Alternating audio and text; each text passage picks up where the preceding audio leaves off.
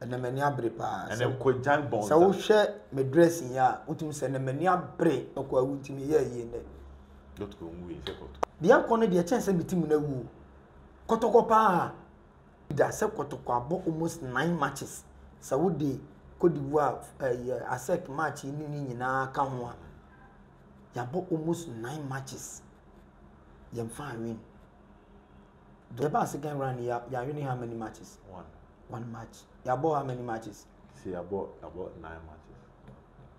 Into Chamai. HSA at baby Kotoko Nekon. Mema who Kotoko. Coach, I lose 1 match per and so yes, a pamon. In a dear. Coach, be a lose 9, 6, 7. One cranny bonus on yet, and so still coaching it.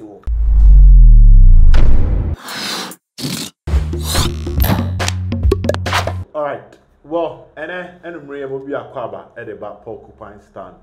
with Selbet and special guest Pooley. Pooley, food and bread. A friend and I out from Paul Francis. Nana out from Paul France. Now Pooley never away. Pooley need a long story. Number French, me jai French and but D mate. Intimate the moon, Guru born in the morning, Pooley swaganachi, Bola hunti, Uber for cow crime, but without Pooley, O coin, O Paco can one Pakiam, Pooley, 2 can't Pooley, none of DMD. Pooley, a French teacher. Oh, my French was schools by 8 mook, Marcia, my radio Bishop Sapon, God good academy, passion. My last school in Lisbon, opposite Kumakana school boy, so my cousin as Coreman Pon last stop passion. I want to meet you and by me, Jai. Oh, Nakatuano, Chama, Akatuan yet. Richard, dear, but some 100 cities. Some passion crown mad at the telephone on Mecola 100 cities. 100 cities, and so on Sabaco Akatuan, so yourself. Well, Obia deep Kotoko Chidi, I'm sure said Pooley will be a bit. Pooley, when I walk now. Oh, Abasubodi be braba. I even me just here, me got a companion for the mammy. Season just Nina and penny for not to me biama. Ordinary supporters be sure to be actually me. And our best supporter of the weekend, so almost started me the first person I made you Ghana. And a year, Kotoko no de be a make us a some we were Kuma Musuma. Never be even Chama less menu. Oh, Toda, Oha, Dua Kukuru Cham, Pooley, Juliana, the Afoka. Wow, you never be brave, mammy. The Koto company for any day. Metra will feed the guests with Swado, Massipa, Muni may permu. Okay. Well, and I do got home, come on. Pooley, no, or the but I said the picture and trendy baby. Ufa baby, or Kutan a flag. Pooley should acquire out a flag. Flag no, your Toma, and Bibi woman. Oh, Debbie. Chama, normal flag ya na me matumi dua be ko ba bia me de hyeso sa mo we de teten and me to na me tu ni tini fi so na ja me de flag ni hyeso ti me ko ba bia da me ka me foka na me da to me si anu mayi to na so me si anu me refi na ma ko ejo ma ko to fro the most they have flag now flag ni de to ha na flag in de me na me de ko me jam flag wo ka mu de bia duwa me jani ka me duru an ma sato fufuro na de na no de o di free ada oh me di free ana ko na mo de bars ana na mo doors ana oh there be me nko ame oh last season ana colleague Black wa Brighto Ezra no organize car na ya tutu bi ho ya kwa enyema na ma botrotro na me ametale hu no madi meti ani nya kakra so but this season has a team no nko ye nti abambu aba to mo nyina we no magai ko za we na baba ye se me na me come kwan se me ko na rarigu and then common doors yeah but na rarigu na it say oh na kwan no wa na kwan no de wa kwan no wa na ho so hyew on say na mo supported better than I'm call oh Chama Alex Manu called 2 days before the match. Alex called 2 days before. Oh, Chama, yeah, Juma papa. Say on say team na enema nko ye. And this is players ni hu ne sa na motivate wo mu. And ono so on say bi o ye panyini na ne afi. Ti oban team no na o mu ye ne ma nkitikiti bia. Nti me hu ni say enya yi gidigidi bia. Enya Chama ye team si ya bai. obi anu ana ni home be kwa koyo operation bi e be fa no kwa na eku ye Kotoko okoyo operation yo operation oh chairman yenim Ghana Premier League ni de and obunim say ya de da ho obi a home de ansa na be ko obi home pa ko twen draw kra na wa brem penalty bi ne foul so ne through pass bi a offside enema kitin bu untimi fa win e wo bi home entitem bia me bo nations for aba so say omutimi ko sama boy ko fa win be ko sama test pa Kotoko ye ko me koi Kotoko ne sama test me koi this season yen tre common ede this season venue be na honya Kotoko match be na nko NC this season away ni nyina makwa away ni nyina even Kotoko panyi bi crash me boss me kwa away ni nyina bam 2000 NC say away na ka be 3 asesen ndi away ni de makoni nyina na him venue be na okoya na this season e friendly na emu go ase omo jini paso omo anya ochoka bi oh thank you na enkam de bema Bechem United last time you ko Bechem by nra me de bema Dreams dawu na nye ko Dabi me twa take it to stadium even before team bus ne ba no me de me flag the team no the team ne baba na omu ye o ye be hyew ye be say obia intimidate me obia nkafo obia nkyere me ena me twa take it wura no me wura mu no omu panyiri baako wodi Enoch o se wo ye akire mepe na ye ani position ama o ena ma mtan ofidi kese so na sepa ohu mi ano se Pooley ye ba kuma se ya ye matches nya ye hu ukura Kotoko flag na wodi nam stadium o why ade pa na de na muji Pooley ska mo sanfa ni sika ma no and take it in kwa moment aka the Dreams there na obi ambe yo Dabi ye wura stadium wo kura no otimu se ye ne omu supporters no na ho nso area ho kasa wo ho papa timi ka different kasa be 10 bom na onte hwe so wonti ye no mu di nkomo di agro tama ye starting match me see ya me on se me transfer hwebo me see from free ni panima me omu ye usi kwa nante egu ye be hyew intimidation bi ani ho ati se Bechem me ko Bechem ni Bechem supporters na shi jama ji ye nia ko mu ba ha mu feel comfortable ti me ko ho nso o ma ye mayaka di bia na venue be na ko ya chairman venue me ko ho pa to now ene ye doma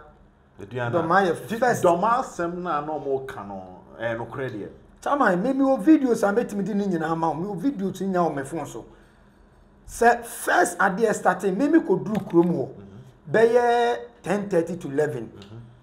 me sifri kema stadium nanim sport bi o stadium nanim ena me kotena ase na eja abrante pa mejojo me ho kakra ena me hu so mu team base no aba be si players no asa pie enti on se ukwa away a home team no 1 o'clock I was a home team no report yeah out 110 I was a home team no report enti about 1 getting to 1:45 ansana Kotoko team base ne bae team we akra ko yan fa ye team bus na ko na we shoes ka yeah that day that time na bus VIP bus bi na ko team ko me hu VIP bus na minim say eye Aduana Stars for no na eba afa mu bedru ya me hwe na ye Kotoko fo no uma to gate nso ma team ni nwuram the gate na na atu masem na eba no thank you na me gina ho me manim pe mu so mu ma team ni nwuram na ade ba ko so ye me ya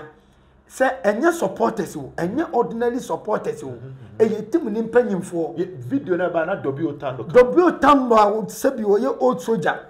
a wo nimu mra ete mra se wono ne die nimu gidigidi o ma team ni nwuram o mu team base mai ampa so bie gate ni ma police woni hwe inside na team base ni nsi wo e kire se Aduana Stars team ni mai okay nti omo si no mo call thank you nti wo mu bia na players ni wo inside ho dada wo o ma ba wuram ma team base na sanko enti ayade mu ye ma jiso be frustrate Kotoko team na plan eye planting chairman can you imagine say chairman Alex Manu Alex ankasa wo ye nipa bi a hwe ewiase o menua se wuti wiase na wo yutirimu ye fine na wo ni nipa wa dwebone a de betu bia na nyame yi wa firi eda no me frɛ no chairman na ukwa na wose Pooley doma pa de me mpese meko Alex Kasonko ano o kan sa kire me say enema kitikiti bi nto pese obeko bi o ya ade bi ampa chama me dru gate no me ko twa take awura mu no chama lesmanu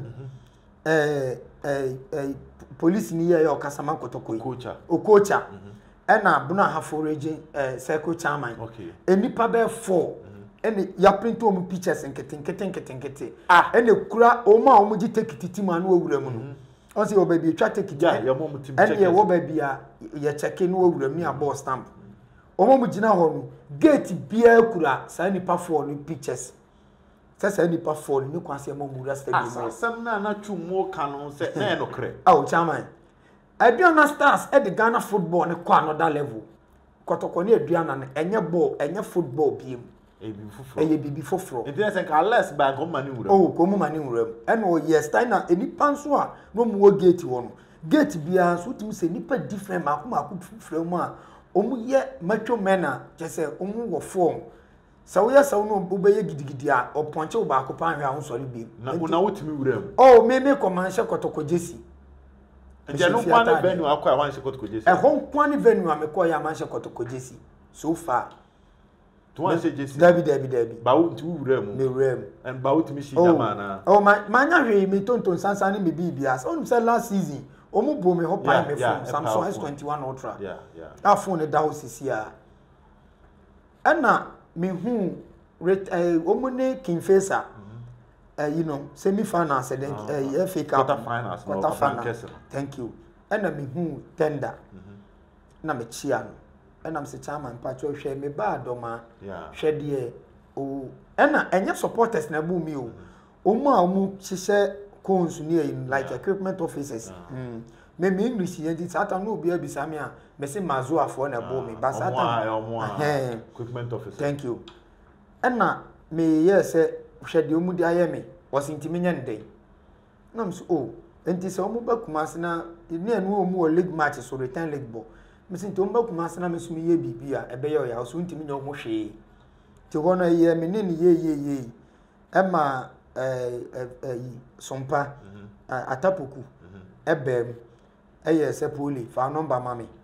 ti du fie na ofre me se minim se wo ka do man panifo no yes wonu one do solve issue no one do man hene be kasa amami fe na maintain nka te eche na meti no hu se wo se one do man hene kasa but me no asema me kan ye nti do man hene se ontimi nya hwe mfa ho because me say mazu afo na bo me sa atam ne so mazu afo be ye busy omu ntimi mpie me bo me meanwhile wata poku na so confirm say unhu so omu bo me stadium obi anu wo stadium obi anu say ye bo me kura tonton sansan ena me gina kantan no ena nipa fo enipa ba ko ne di kan bai oba no se me gina ye de me kan sa de anu osi masu ena me say ah di nkura sesem na de in fact me kan ti me kan sa na mienu no mu gina o mu nyina ye de se mu nya de she de se uniform mienu no mu gina o di nkomo no e say how say me free kuma se be ka che do mani se o ye sa word na me yusu ye no o ene so bu ase obu me ampampam me o mu hwe me pa enti this season wo kwa omu yi mi pie na me se ne me ko twa ticket akwa other side me tu me botoma me sika nyina ye yi enti chama less menu sada no ko ono na me friend eno man 50 cedis half time no man 50 cedis e pon a me famfa ka ya pon me de me bag keto bi ma e baba si timbas ni satam na omu se ye yi no broni no zebo ye broni bia no ye ya omu so atentesu agu police ti makoba se no kwaje me bag omu sa omu se yakwa ni ne ebeku na to a enti hona na nan amponsa ka che baba so ma menfo bas no ti Kotoko timbas na dimba kumase KBN na ke kansa mfoforo nti na this season wo kono enti this season me commission fiata de man fa hwe me nkra Kotoko flag ba no de obi anya hwe videos circulating na ye me phone na me di video na mse na wo sha atade enti thank you am out me twitwa video thank you ena me no mu din komade bi wona nkoye kura na me no mu o ena ba bi so me nyatana ye no VVIP ba bi mpanyimfo ne ta na me to mu nchen pe ti bia na me wo no na young boy bi ani wa and video be circulate be am de me fun we na video ye ti aduana de doma de me pa de bo sa ko biem oh ko de meko me timu ne de dama ko maso meko kwa ba ho nse Kotoko Jesi David se Kotoko Jesi na so betu Kotoko ti tani bi afo se o ko doma nse Kotoko Jesi David na stadium ho no adomafo na bi ba mu Kotoko flag so Kotoko Jesi ba no ko adomafo na mu okuro mu ho no mu nyo mu hwe nti mu ni momo ho enti se wo ye wo na wo ye o chairman enye enye kana mo ka bi agum de oh menua me sabio doma hina ware me ma menua ba doma hina ware kukuo mu ni ba me firi kukuo ma himfie me papa firi tepa himfie ma me firi kukuo ma himfie enti die na be ma magu okro ni humfie ana se meka ena nye omu nyina so bimo but san nyama na ekoso ni nyina ye timu ni mpanyimfo na hyehya ase aso mafo aso na thank you because they akoso ya bumi na Kotoko doma team no mpanya bia na stars mpanyimfo di bi gina wo mo hwe de tender ka kire mi okay bi kra me ba be tender beti ma wo me na fe na mo 42 years minimum ni age but tender nya akura ena nya me ahira ya wo me 35 December 1981 we wo me bro nya munti na manage me ho mo 41 years enka tender beti ma kan sem bia ebetima bo acham say nti wonya ne den chama wo de ti ase yesi asem ani adanse no utwa asem ni bia na de ayi adanse so enti ya kire se nyama akoso ni nyina aso munnim hu be na se wa so san hwe video circulate ya Kotoko timba tima wo ne ne bebo awetim naba wo so mani wura stadium na W Tando ene di animu se ya matim ni wuram yetim ba se mai omo delay more than 25 minutes ni team ni wuram ema Aduana Stars players ne ba park be ye warm up Kotoko team no equipment officer no Isa Amadu ade ye boss no ko park no videos ni nyina wa ode ko park ode bag ni to wa na Aduana Stars microphone bi se omo ye supporters so but how say supporter betimanya access to the pitch no akohwie boss ni nyina agu form so wo hwede o live on the field ni pani nyina nim obi ato me se me wo videos ni nyina wa wo hwie boss na agu ho se de ne wo so hwehwem minim se ye di to ko park ni so senso i bombu bi se bag ni mo enti ho na ye kakra okay ehwa akoda emra so se players ne ba park aduru se wo hihye cones no akwanso omso mu hihye cones no that day Kotoko warm up just a warm up no mu ba ya omu 2 milika ko 3 by 3 na referee ni ball na abempe is time mo ko se sam mo mebo ball no Kotoko ntimi anya warm up 10 minutes cross adan ti sa match ne de on fa blame mo oh debi na ball match abopo abesi pole referee si goal ba mama ka se mi cho sa da no referee ni yes ade ne de je ne kra nkwa na pressure akono so pressure ya bu referee ni first half ya pon first half no referee omu ko wura dressing room omu wura ten ni ma be 5 minutes time ya so mu dimri ka se pie park ne so ya bu omu otan ni omu anu dressing room kula enu omu linesmen eni referee no dimri ka sa be gina park ne so e ma police for ni nyina ti no mu sa ko mu fita na ni ma be bo mu park ne so e ma police for be gu park ne so e protect wo manti referees na nko dressing room anko jo ma humi o mu gina park ne so ama second half start e no mu there's a referee no pe kwan bi aso abo me think ya bodra e ka referee ni pie free stadium o ti ye omu share ne de mo makoma oh say ne ya o ma share wi nti chama apart from Doma venue be na horse bi oh me baby ani so ne yabo me pen okay baby ani ana team ba ku pa ya gi na free ni venue ya me depa ya nyina se Karala anyina se so de ni so ya no da one Karala anyina se wonya ko dura anyina se a chairman wo free kuro ni be duru ba bia wo free ba ya wo di afi bo a wo kohwe no Just omu call say yes omu call na Rugu say okọ ho on your mind. Oh Debbie. Na Rugu de ho cry wo your friend Kotoko for asefo ye di achinyi di agro di komama me free like bechem ne ayi di American ya what the fiancé. Hey ye support abako. So asasi wura. Ada mi gina wo say no mu bo no je ne bag. Police ni gina wo ye gina wo say na be friend so mu ne no komo. And no catch police ni say on free kruma o mu so mu ne no komo ti be yanka police ni metie de omoka o so on ko tie mla police ni catch asasi wura so on ko tie do be catch no me kan kire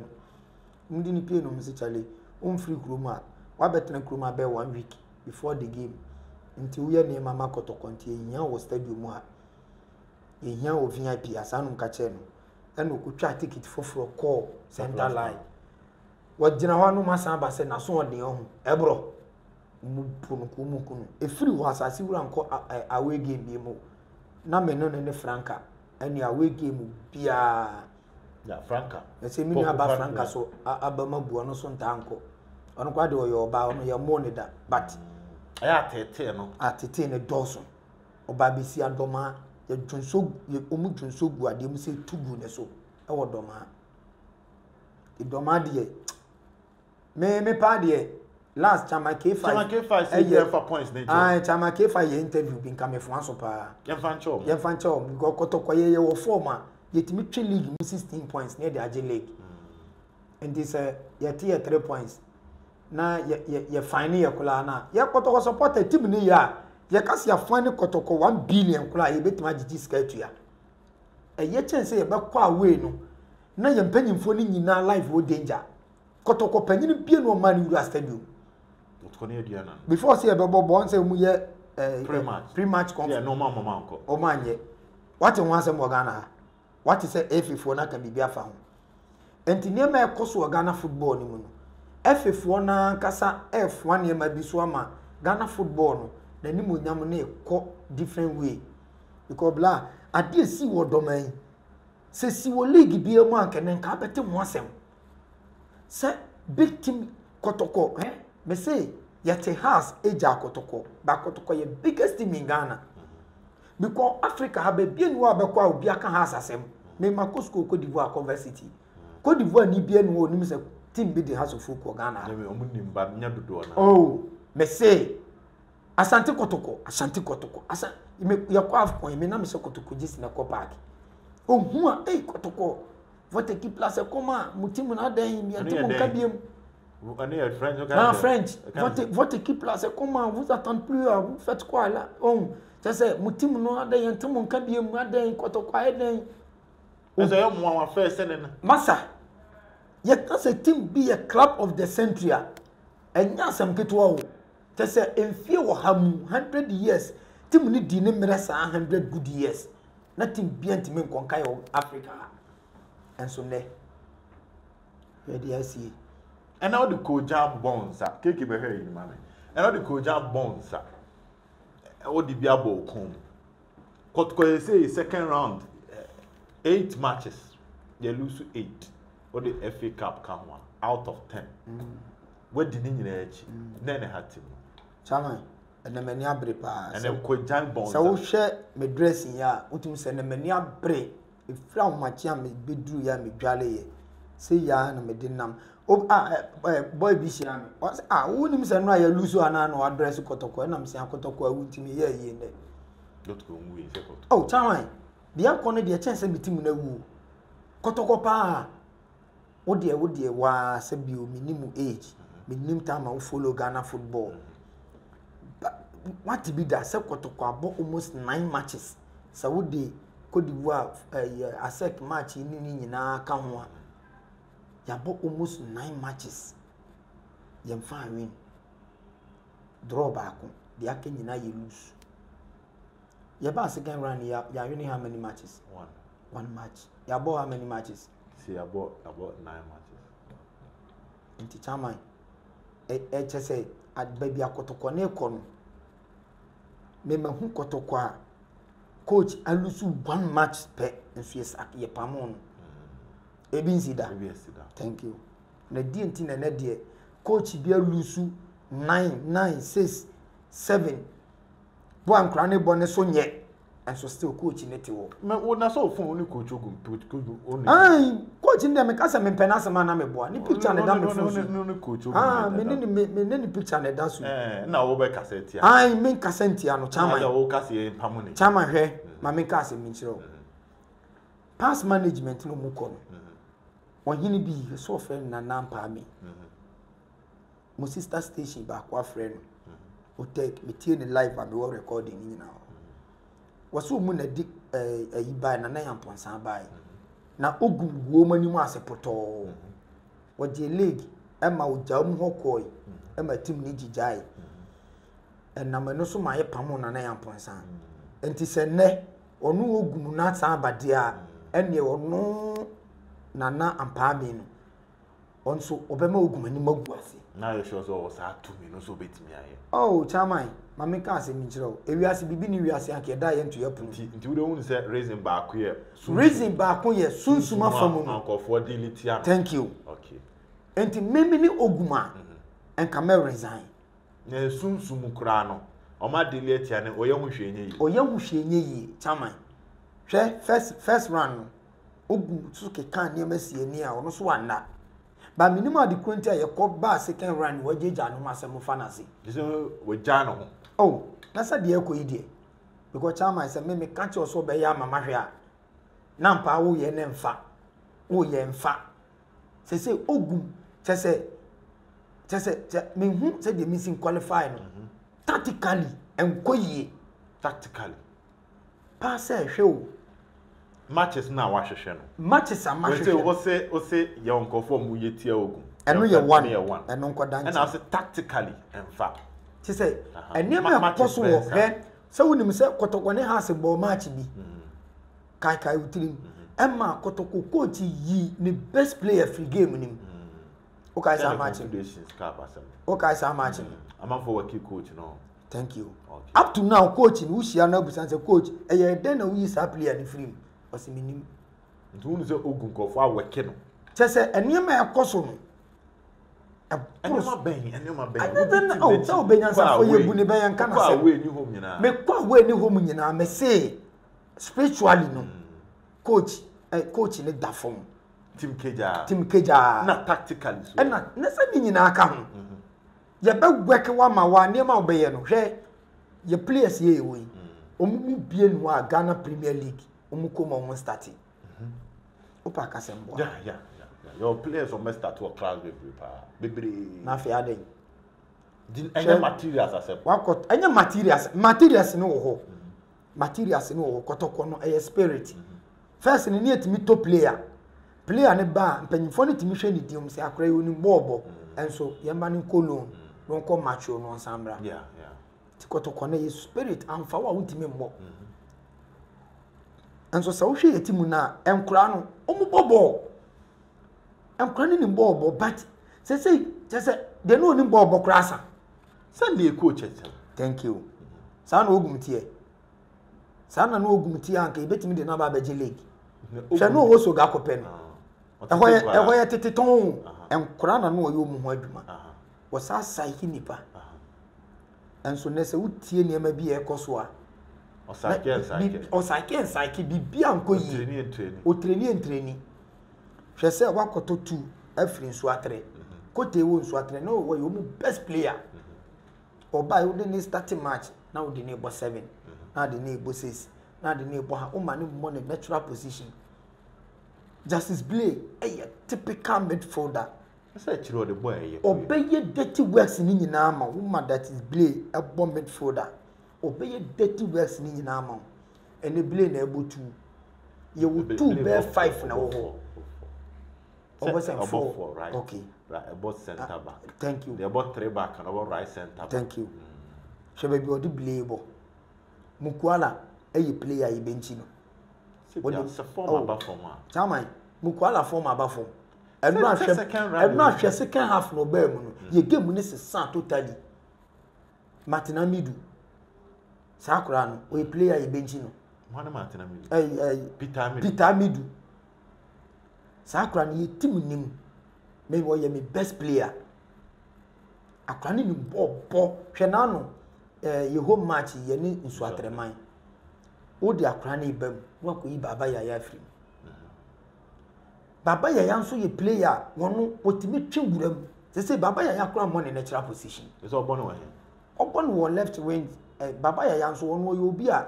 memini baba yaya dada no obo behind striker baba yaya obi otimi bo shot to she nyina working facer otimi twewuram no abo ahye ba say akoye say baba yaya no wo wings left winger eno wo twema enti enema nkitinkiti bi ikoso wo team ni mu a chairman hwe ye fenisen lamte eye good pa ye team ni mo ye best player wa build the team na si lamte so ena lamte so ye wie league ya lamte ko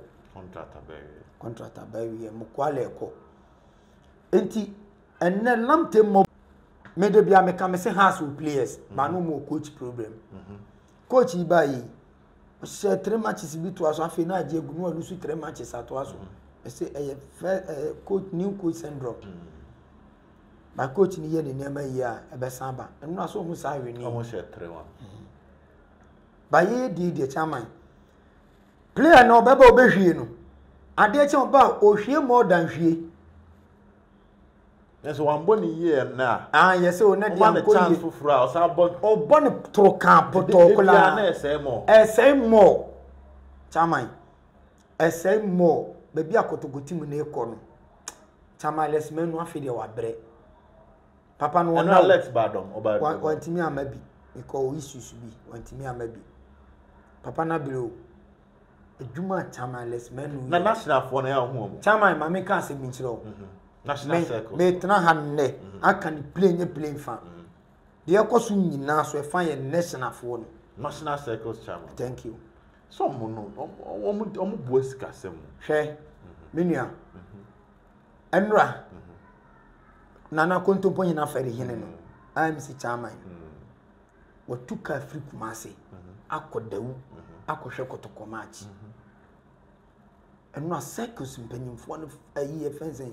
IMC mpanyimfo no fa no mu akra na dasuberi wo ho omu nyina no mu wo ho okay se dasuberi wo ho na ba ma hu national ayi bia wo ho wona wo hu kan sa wo so wo hu omo ha ma person na odi ase chairman team me o tie me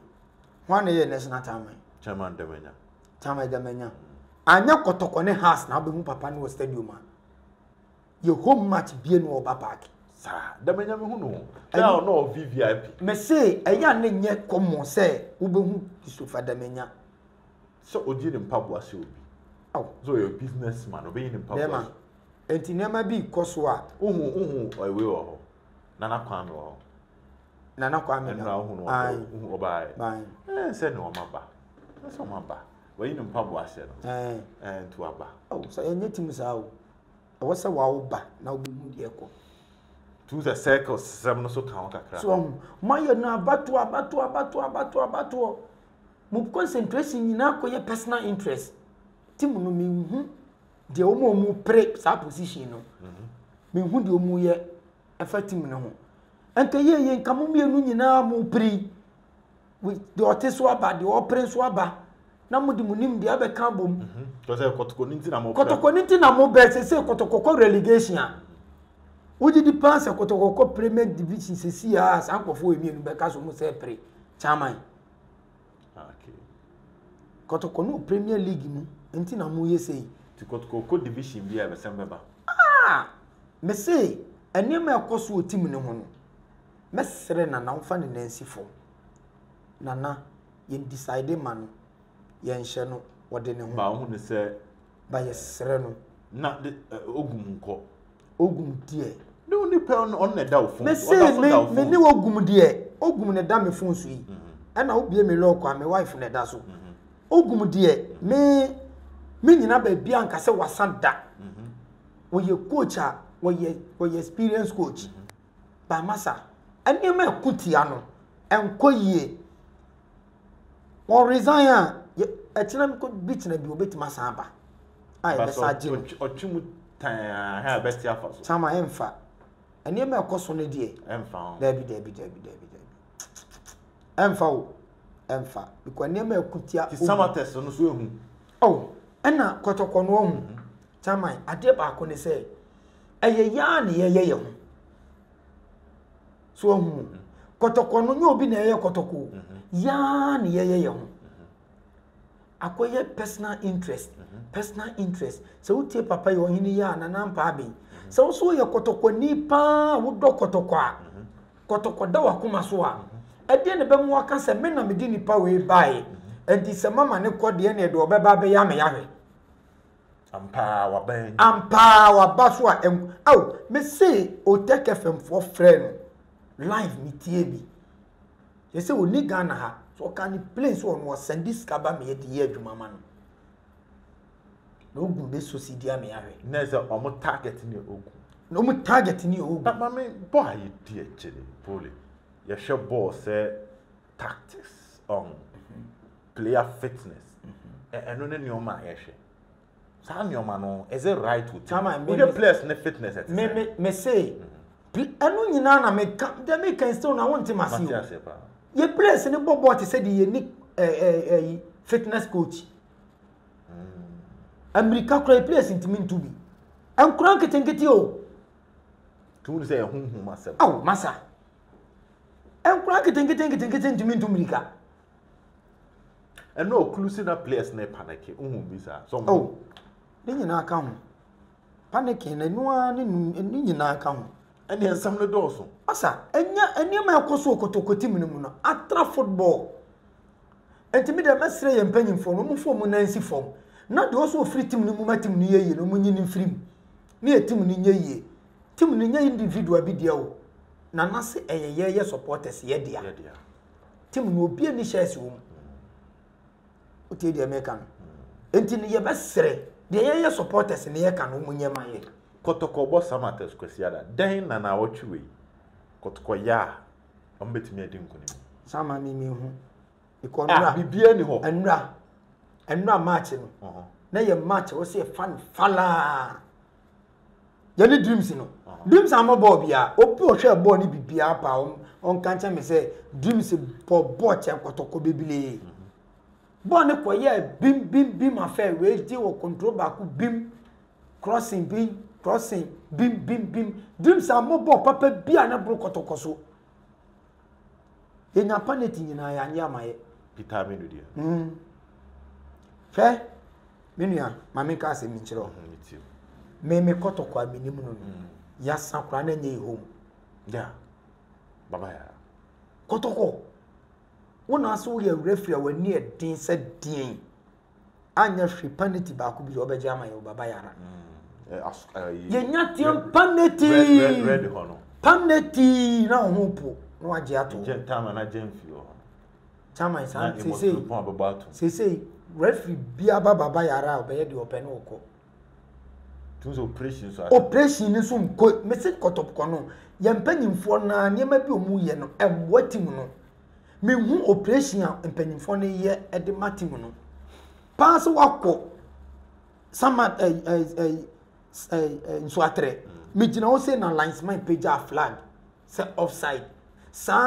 more than 30 seconds and sana ball na she linesman ni free referee no say ball na offside so waji go na we ye defender kokosin Christian referee na no man red card ai na sa team na sa abakruma return league meseda no nso atre o through pass bia ye offside Kotoko boy ya pay offside tina wo expect so muso ba masa you do me I do you Ghana Premier League go ba na ka referee so thank you ya de yesi ye ko obi home a oboya ye retaliate ye mbu ni bi ba ye bebu wo park so ye players ne bebu amaye enso na ye kwa we ya ye de yense bu ye no na ye di go bu ye na ye sa betena ye home a na wo sa di go asa bebu ye ti so atre na wo gidi se nke kwan bia so e chairman na me de me nyini se Kotoko panyin me ba be ye bida na me be Kotoko panyin a you do me I do you because me ma wo home e ma wo fa bo mo po mesi polo anim e ma wo nji go ntia me no wa ba me home na mantimi a hye go ba akokora ntia wo Ghana Premier League no ma me ehu se eye home affair obi a home die wo ye den a obeje ne points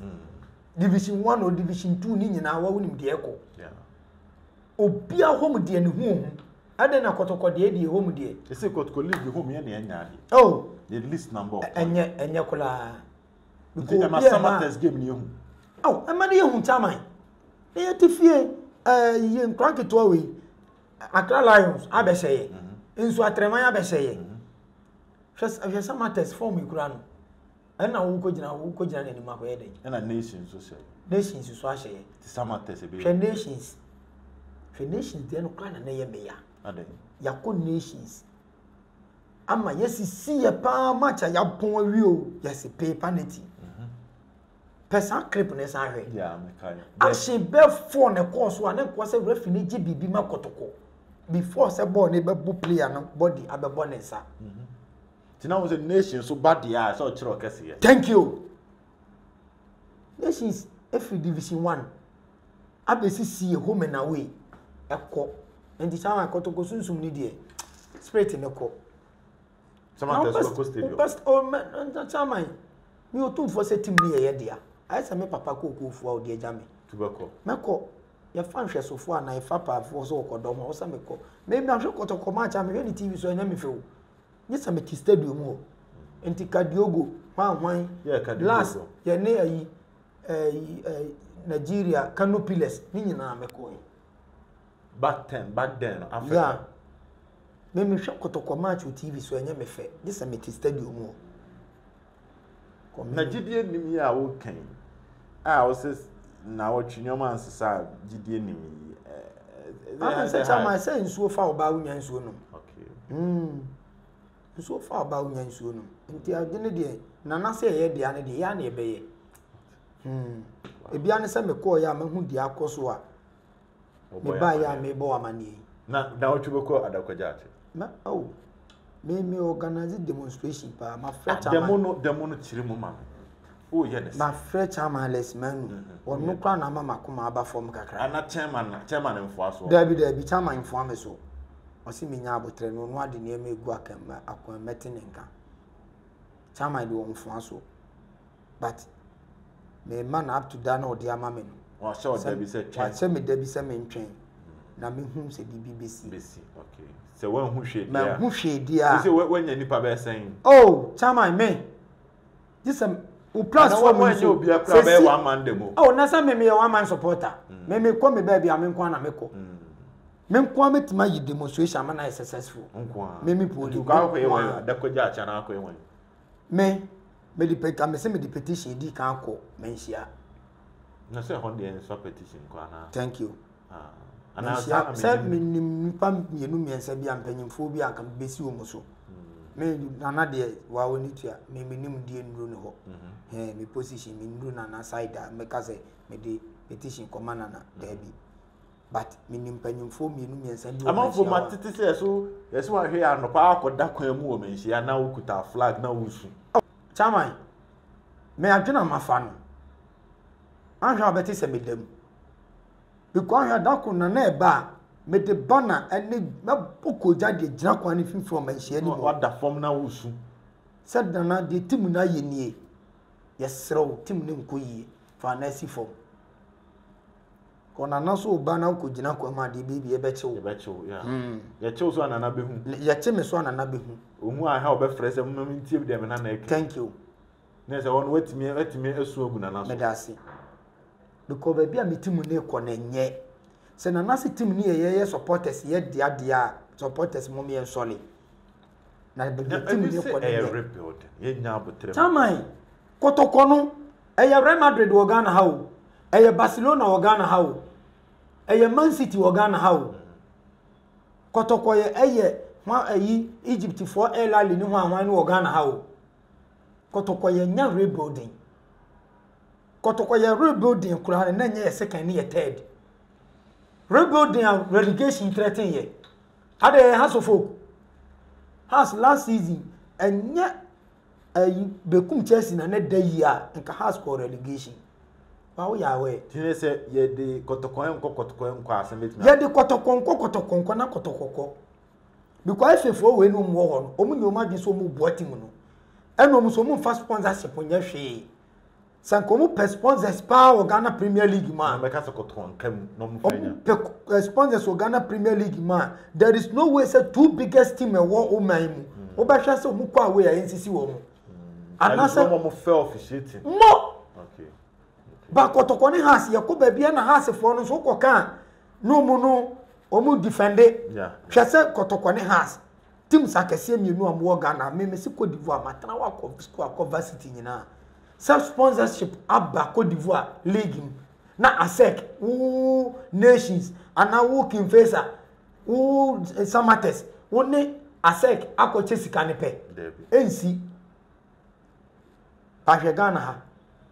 yenya division 2 kula ye no mbeche Premier League Kotoko ne has no mbeche sika ne pe mayem fan to us Kotoko ya de Kotoko ne yeko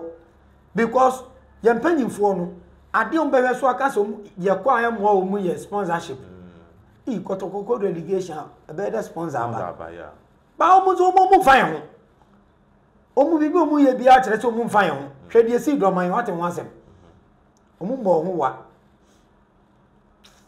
pa se awe ya me ye ni mbre ni enhye ya me ye ni mbre ya na wose me ye ni bre ye Kotoko supporters mon sorry mum la stadium mu de mum etua musika hwe abrofo no eno na ya na ye me fe wa abrofo no no abrofo demonstration no nyaso mu na mkwan mu na ye demonstration stadium no mu ye demonstration enka ye ne samatesi ko pie ba no kla placard wa twere so stadium